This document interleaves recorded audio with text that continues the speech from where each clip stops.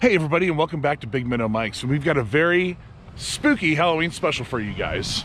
Now today is opening day for trout season, and usually that is when every Tom, Dick, and Harry comes out. You got amateur hour, everyone's on the water. Anybody who comes out for one day a year to trout fish comes out on this day. But eerily enough, there's nobody on the water. There's like 2 canoes and like 5 dudes. Listen, I'm not gonna complain about that. I'm just gonna get out there and see what we can find. So, stick around, we'll see if we can catch fish. Well, here you go. Oh, looks like that old guy over there's got one. This is where the fun begins. This is when you've got 1, 2, 3, 4. You've got about 15 dudes on the bank. Literally, nope, he didn't get anything. Literally standing 5 feet apart from each other. There we go.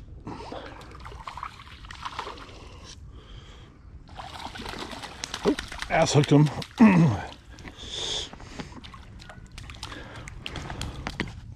All right, folks, here we go. First one of the year. Kind of got a lucky snag on that one, honestly. Didn't even hook his hook. I mean, that thing just came right out. But yep, first trout of the year, or first stock trout of the season.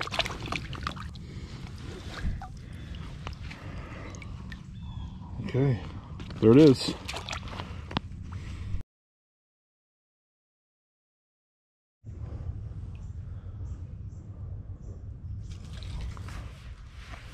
Okay. They're just right over here by this log. I don't see them now, but that doesn't mean they're not there.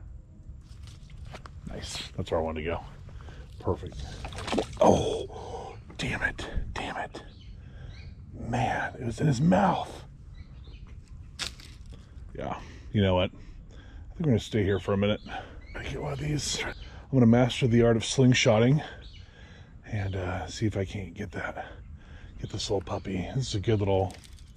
Oh, dang it. Come on. I hate them. This is like frustration level 15 right here, when you got no room to cast. You got a 9-foot rod in a 6-foot place.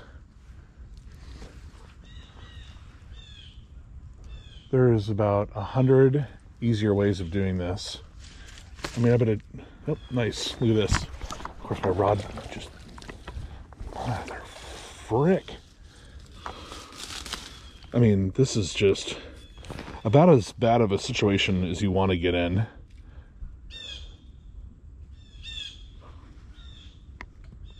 All right, but after about 10 minutes of bubbling through weeds and getting my fly caught in a tree and my pole falling apart, we're going to move over here just slightly. I saw one over here a little bit ago. Let's just kind of put it over there. See if we can't. I literally had one. I saw it go in its mouth. Went to set the hook, and I just pulled it right out of his mouth. So,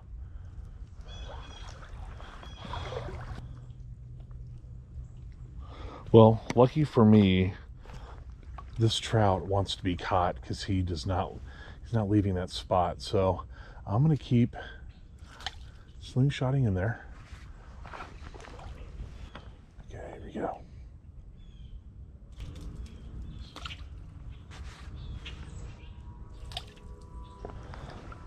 Well, I think the scariest thing about this Halloween episode is my inability to catch fish.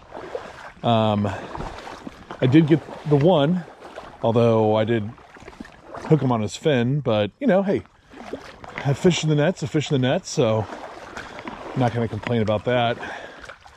But, man, I've been going after just a whole cluster of them, doing this little slingshot approach, and have had 0 luck. I've actually physically seen the fly go in the fish's mouth, and then I literally set the hook and pull it right out. So, gonna give it another few minutes, and if I don't find anything, that's okay. You know what? Got one for the day. That's pretty darn good. So, if I don't catch anything else, stay tuned. Fishing Flashbacks coming up next.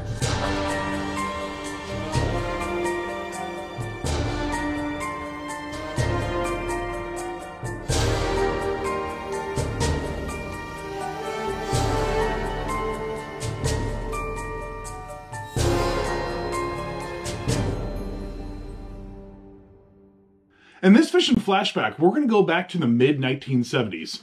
Specifically, we're going to take a look at this 1976 Cabela's catalog. And you're probably asking yourself, why do you look like a fat Burt Reynolds?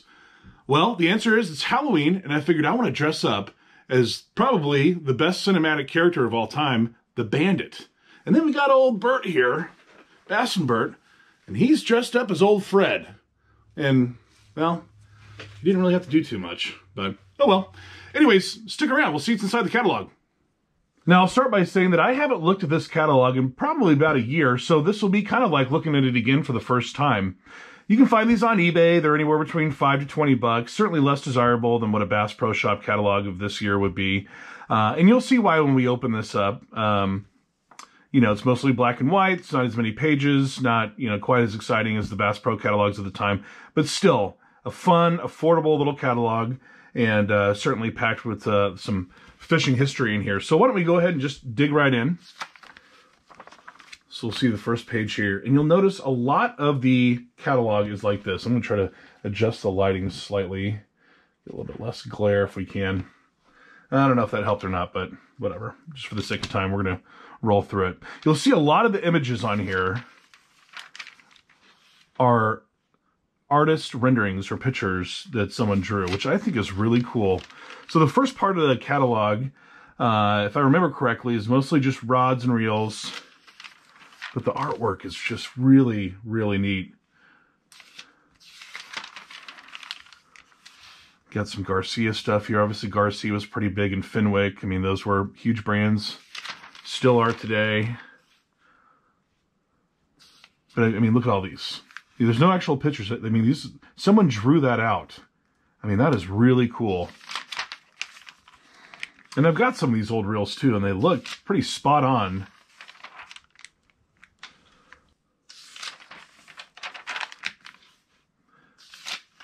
We'll just kind of breeze through here. Now, I mean, this is cool to look at all the rods and reels. I prefer to see, you know, what they look like in the Bass Pro catalog, because those are generally kind of put out on display, and I mean, it looks really nice. And this is cool, but you can definitely tell the difference between this and a Bass Pro. Now, this is where I think it gets fun, is taking a look at the different worms and soft plastics. Now, let's see, I don't know if I can zoom in. I'll try to get this up here. But you can see, for example, like flip-tail worms and some of these leeches and the lizards. You know, this is where I don't think that Cabela's did it justice, because the colors of 1976 were, I mean, they were outstanding. You had your blues, your deep reds, your grapes, all sorts of just, you know, very vibrant colors, and they just kind of did a black and white picture of it, which is still fun to look at on here. But like, here we go, the old Super Frog, you got some of that there, and then you got, I mean, some of your poppers, your top waters all right here. So here's like a thin fin, for example. Now, which is funny, I didn't see the thin fin listed in the Bass Pro catalog of 76. So 76. Say that a million times fast. Okay, here we go. So we'll just keep on kind of rolling through here. Here's the depot. Now they have a really cool spread on the depot on the 76 catalog. All the different colors, which really craw was, I mean, I shouldn't say all the different colors. Craw was the main color, but then you got your Rebels here. But, you know, what's cool about this is that you can kind of see there is some texture to some of these. So they did a really good job of drawing out that texture like they have on the real one. Then they got some of these spoons. You got your Meps, your Red Eye.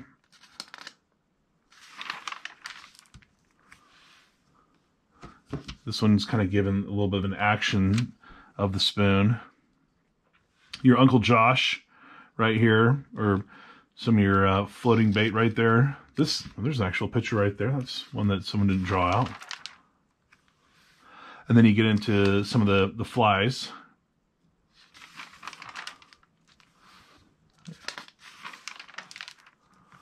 Then we get over to the line.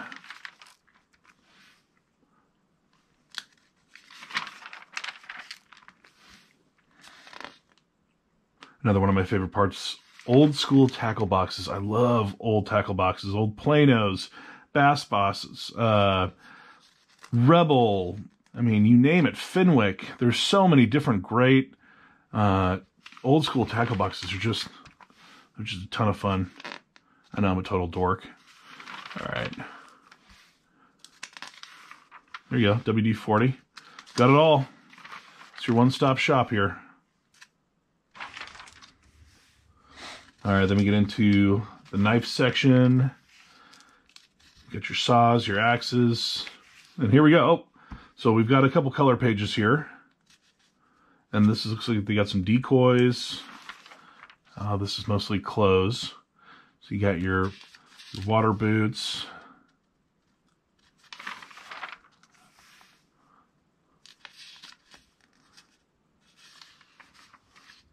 There you go, you got your jackets.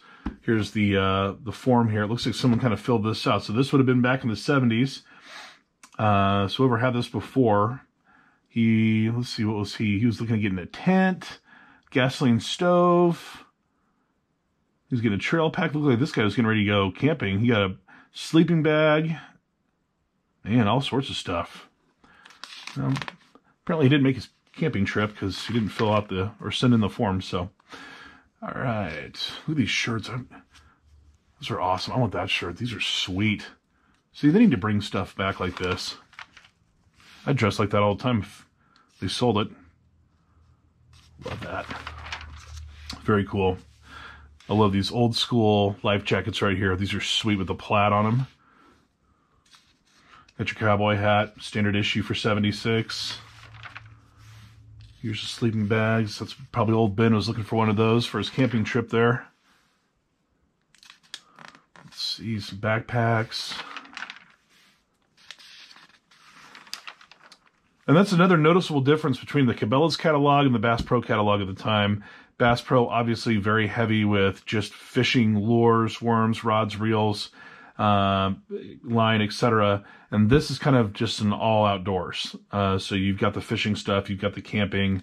So it's a little bit of anything and everything outdoors, which is pretty cool. Those are some pretty sweet. Oh, look at this. It's a dressing room for your camper topper. Man, I wonder if you could find one of those today. I bet that's a pretty penny. That's pretty sweet. I'd love to get an old truck with a camper topper. That's pretty awesome. Here's the old Coleman lanterns right here. I'm originally from Wichita. That's a Coleman's a Wichita company. I don't think they are anymore, though. Let's see.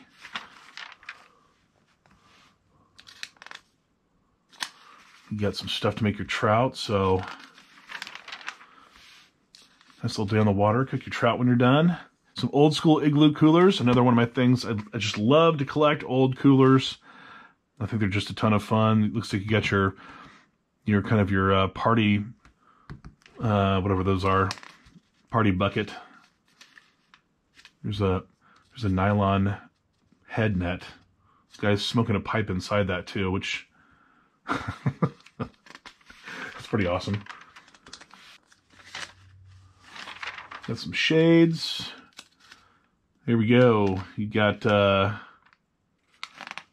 some inflatable boats and canoes. Here's your trolling motors. They have a price on these? Yeah, look at these. You know what? You can still buy a trolling motor today for $100. Looks like those have not changed all that much.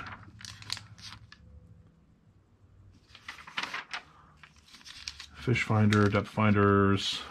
I guess it's probably more depth finder than fish. Here's your CB radio. Got to have one of those.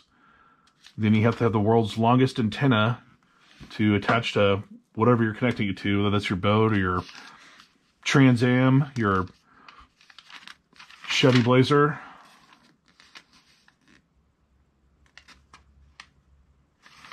There you go. Get your bow. Oh, those are mold makers right there. You got some swivels. And then you got some boring stuff. Hooks right here. Spinning blades.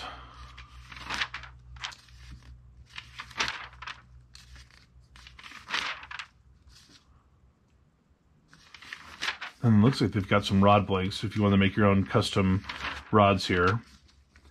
And then you got the old pistol grips.